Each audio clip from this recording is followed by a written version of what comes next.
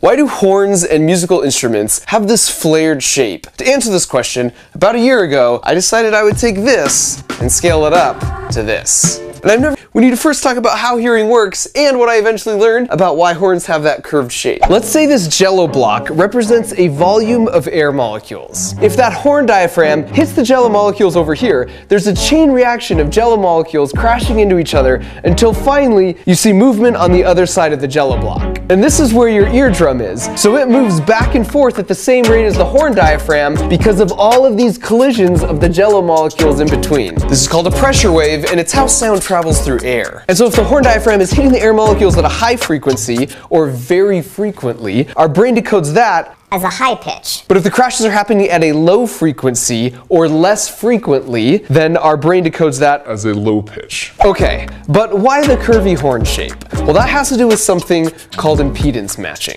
Basically, the horn diaphragm is very solid and strong, and it pushes against the air, which doesn't offer much resistance. It's not very effective, like trying to break a piece of paper by punching it.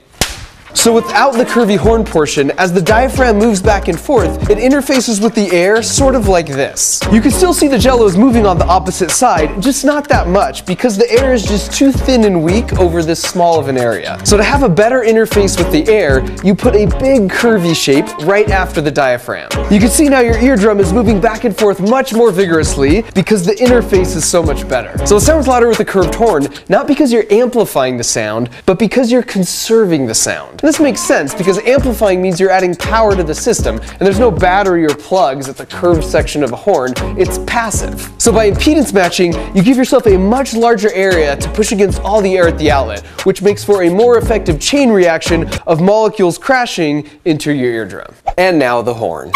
Is that pretty loud? Wow, that's so cool. Is that pretty good? Yeah. This actually isn't horn, it's that. Oh. Behind you, now you can look. Oh my.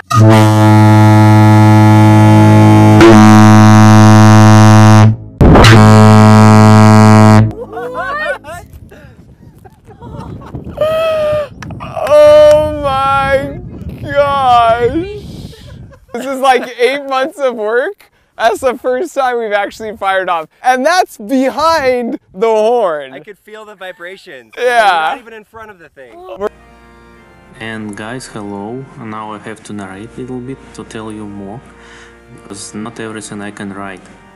So why I'm telling this? Why I show you this? This is old story, well known, nothing special. But watch next. One Russian guy made a simple experiment, just very simple. You know, it's hard to believe and understand how simple is it. He took normal idea of capacitor, of normal capacitor. It's two plates, just two plates go into each other. But what if we vibrate it? He's talking about ether, and so on, and he just decided to measure it a little bit. He took two plates and he tried to vibrate it, and he's talking a little bit about ether, how it acts, what is proton, electron, and so on. But idea was simple. He took this surface and these two pushers, okay? He made it conductive because he decided to take some energy, not necessarily electric, but argon, ether, whatever energy, and conductor. He put some wires. His idea is to draw you a picture. Now, just brief explanation. Then he will make experiment. So idea is to collect the ether, whatever, charges to capacitor. So the idea, take energy from ether. How we can do it? Maybe it reminds you something. Yeah, it's really looks like any capacitor. Simple capacitor with two plates. Yes, there are many surfaces, some flat or round and so on, many ways, many different capacitors. So this also reminds something like Leyden jar or electrolytic capacitor. It can be electrolytic, whatever. We can take any capacitor to collect charges, to keep it. So hypothetically this system can be done very easily. So let's check it step by step. Okay, everyone can make this flat capacitor, but make it a little bit bigger, because we need a little bit more energy. Let's take a look at this. It's easiest manipulations. What we do? Piece of plastic and something to hold it. So it's not conductive. It's hot glue. Hold it, so nothing conductive. It's not metallic. So energy cannot come from hands, from person. It's just let's say one plate, one side of capacitor. So we have one, we need second one, definitely. The same, easy one, anyone can copy it. It's another part of capacitor. So we have two sides of capacitor. I don't know how to say it in English, but any capacitor has two sides. So what we will do, we will make vibrations like this. We will get some energy from ether. So let's measure it. Of course we have some wires to have something to measure. So simple way. Somehow just you can melt it, you can glue it, you can do everything. Just put it together. And we have some measuring device. Simple test multimeter. And we use any multimeter, you know, anyone can use it. Ether, air has some current inside. Space has current, so it's everywhere in the space inside. We just cannot measure it somehow, because all our devices are designed to measure something, no, AC or DC energies, which not normally in area, in nature. So how we're gonna do it? What we do next? Of course, we will push this space between it. We will initiate some energy in ether between it. How we do it? We will use some material stuff, I mean some plates, any shape to direct ether. We're gonna direct it by vibration, just some movement, simple movement. Not high frequency, very low frequency. What we do? It cannot be electrostatic, definitely. He talks a lot about it. Later he will show you some energy from electrostatic. What we will do? Let's see. Wow, what we have? Even first simple movement makes some energy. Let's make some changes in the scale. 20 volts. And measure once again. A little bit harder. What we see? 3-4 volts. It's between 2.5 up to 4. What we do? About 3 volts, it's normal. Simple design. Simple experiment. But it shows that energy coming from some vibrations, some movement. What we do? We can use any direction of any movement, because no, perpendicular or parallelly, it doesn't matter. Because that's how we deal with ether. Ether consists of positrons, electrons, and so on, neutrons, and we separate it, and those plates, foil, aluminium foil, collect and harvest all this electrons on whatever energy and send it to wires. It's very simple. So that's how we can make energy, using simple vibrations.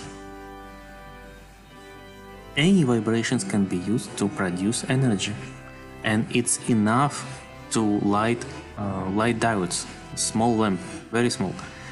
I will make a link in the description below. We're gonna need a capacitor for it, simple capacitor, electrolytic, but it doesn't matter. It's pretty big for this amount of energy, and we will put some energy into this capacitor, electrolytic capacitor. But it's DC. What we can do about it?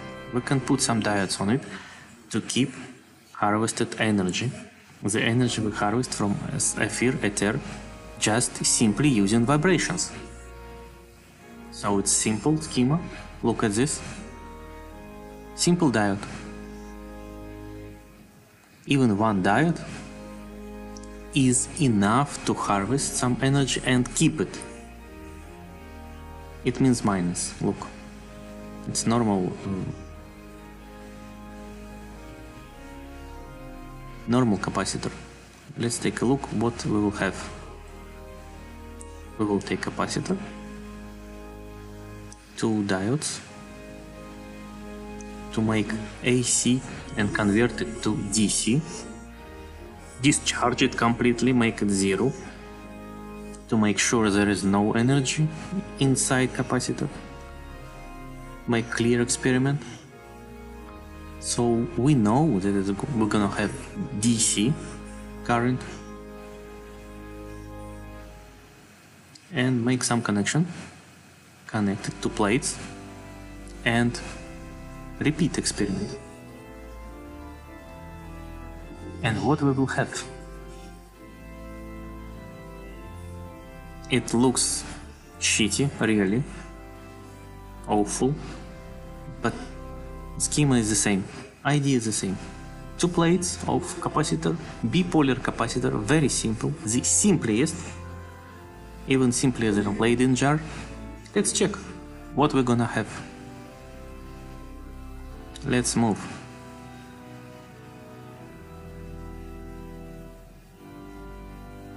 And what we see? If we had some electrostatic, it's passed in first applause, but we applause more and more. And what we see here? It's a pretty big condensator and a lot of leaks inside, and diodes also take some charges. We cannot get huge amount of energy, but we will get it, as you see. But what if this huge horn antenna and horn will start to work, will start to vibrate and take some energy from top and send it down? How much energy we can harvest? Just imagine, from vibrations and from the antenna emitting devices on it. Because it's horn antenna, it also increases the power. All power we have, we harvest from the sky, from top, and we are sending it down. It's in Italy. What if we harvest using this antenna, wide band antenna, and send it to this horn for vibrations, again improve it with capacitors and with resonators, these ball resonators, and send it down to this drum and also to another horn, so multi-layer horns, sending energy throughout the space, using bells also to initiate vibrations. Vibrations always on top also. Just think about it, guys. And please write in comments what do you think about it. Thank you.